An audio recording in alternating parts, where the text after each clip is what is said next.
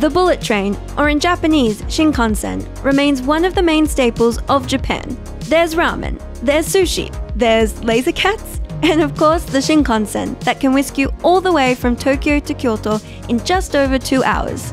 In this video, we're going to give you the complete lowdown on using the Shinkansen, including info on new luggage limits that started in 2020. That's coming up soon, but first, why use Japan's fastest train?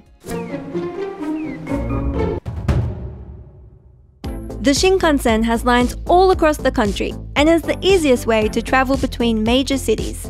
Other options like plane, highway bus, or even driving yourself can be cheaper, but nothing beats the Shinkansen on convenience.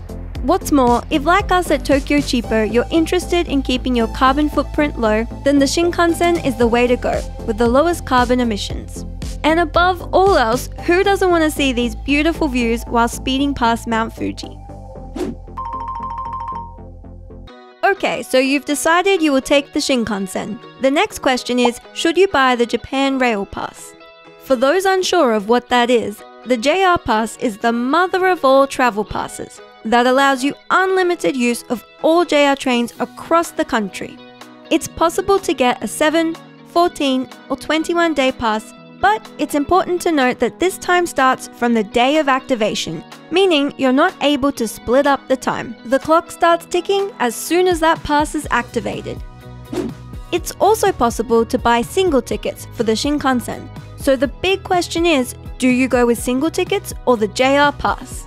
Our general rule of thumb is, if you will be doing multiple intercity trips or one long trip, then the JR Pass is worth it. If, however, you're doing just a short one-way trip, then it'll be cheaper to buy a single ticket. Here's a quick example to demonstrate. The 7-day JR Pass costs close to 29,000 yen. A single ticket for a one-way trip from Tokyo to Osaka is around 14,000 yen. So naturally, if you were making just this one trip, there's no need for the JR Pass. On the other hand, if you're taking a round trip from Tokyo to Hiroshima at almost 39,000 yen for single tickets, it's definitely worth buying the pass. Besides the nationwide JR Pass, there are also a number of regional rail passes, which are handy if you are only traveling in one area. For example, the Kansai-wide Area Pass is a great option if you're traveling around the Kansai area, to and from cities such as Kyoto, Osaka, Nara, Kobe, and Himeji. It's important to note though that the JR and regional rail passes do not cover many train and subway lines within cities like Tokyo and Osaka, so they're best used for traveling between cities, not within. Alright, so you're eagerly planning your trip to Japan and the Shinkansen you will take. The next question is, where and how do you buy tickets? If you've decided to get the JR Pass, the easiest way to buy it is online before traveling to Japan. See our article linked above for the best place to buy the pass online. Then, once you're in Japan, simply pick up your pass from a ticket office at any major train station once you arrive. If you're using single tickets, you can also buy these at the ticket office or the automated ticket machines. An important thing to know is that the Shinkansen has two sections, reserved and non-reserved seats.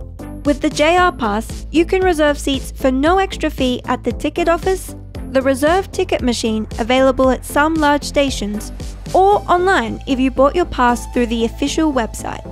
For more flexibility, or if you're using single tickets and don't want to pay extra for reserved seats, you can use the non-reserved section.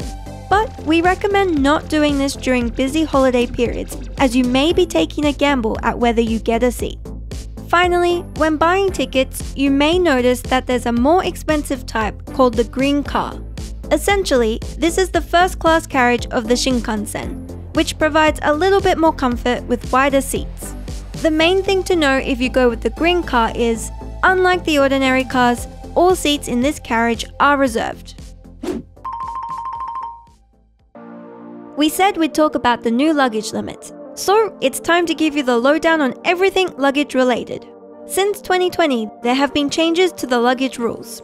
Anything less than 160 centimeters in total dimension is still perfectly fine to bring on the Shinkansen and can be placed in the overhead storage. Any luggage between 160 to 250 centimeters will need a reservation in advance, and anything larger than this cannot be taken on the Shinkansen. For reference, 160 centimeters and under is roughly the same rules that apply to airlines. So if you don't have any oversized baggage on the flight over to Japan, then you will likely be fine on the Shinkansen too. If you do have oversized luggage, then you'll need to make a luggage reservation. This is free. However, because you will be reserving seats with dedicated luggage space in the last row, you need to have a reserved seat. You cannot use non-reserved seating. A luggage reservation can be made at the same time you reserve your seat at a ticket office or ticket machine. If you don't make a reservation, you will be issued with a 1,000 yen fine. Two important things to note is that firstly, these new luggage rules only apply on the Tokaido, Sanyo, and Kyushu lines. So if you're taking one of the other Shinkansen, you can continue to use the available luggage rack with no reservation. Secondly, the new luggage limit doesn't apply to a number of items, even if they are oversized, including prams, wheelchairs, sporting equipment, and musical instruments. By now you've bought your tickets, are all across the luggage rules, and are ready to embark on the Shinkansen. So let's talk about some handy things to know when you're actually riding it.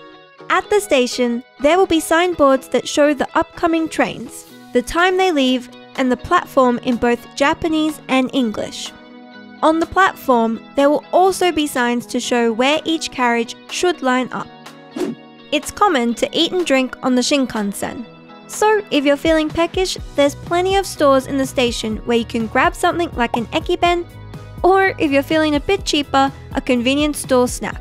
Depending on the Shinkansen, there will be a power socket and there are toilets at the end of the carriage. There's also usually free Wi-Fi in the train, but we can't guarantee how fast it will be. Hopefully by now, you feel ready to take on the Shinkansen.